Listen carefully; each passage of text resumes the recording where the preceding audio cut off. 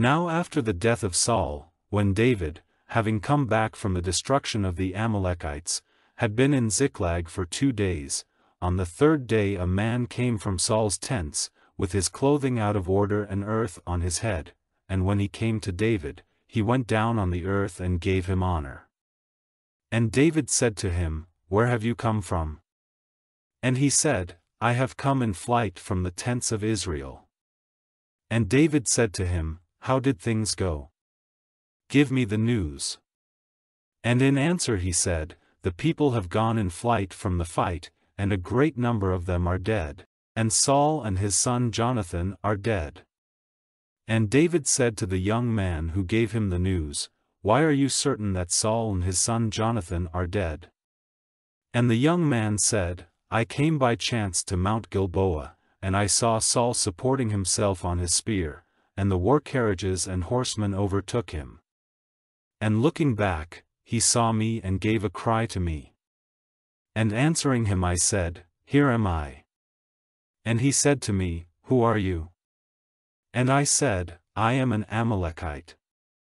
Then he said to me, Come here to my side, and put me to death, for the pain of death has me in its grip, but my life is still strong in me.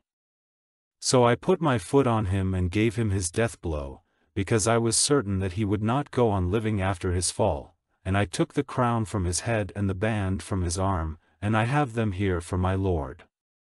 Then David gave way to bitter grief, and so did all the men who were with him.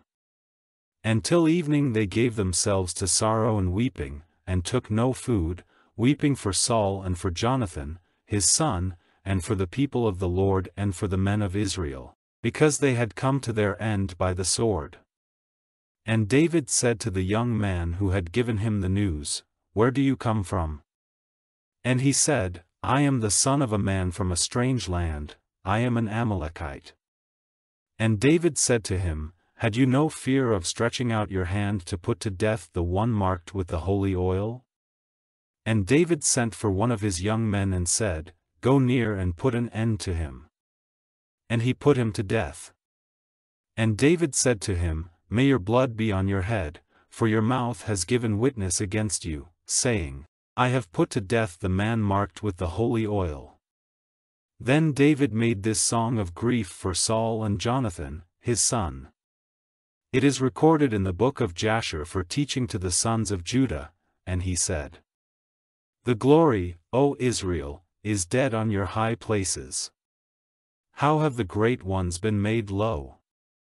Give no news of it in Gath, let it not be said in the streets of Ashkelon, or the daughters of the Philistines will be glad, the daughters of men without circumcision will be uplifted in joy. O mountains of Gilboa, let there be no dew or rain on you, you fields of death, for there the arms of the strong have been shamed, the arms of Saul, as if he had not been marked with the holy oil.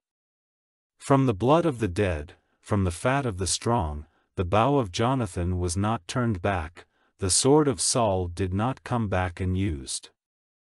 Saul and Jonathan were loved and pleasing, in their lives and in their death they were not parted, they went more quickly than eagles, they were stronger than lions.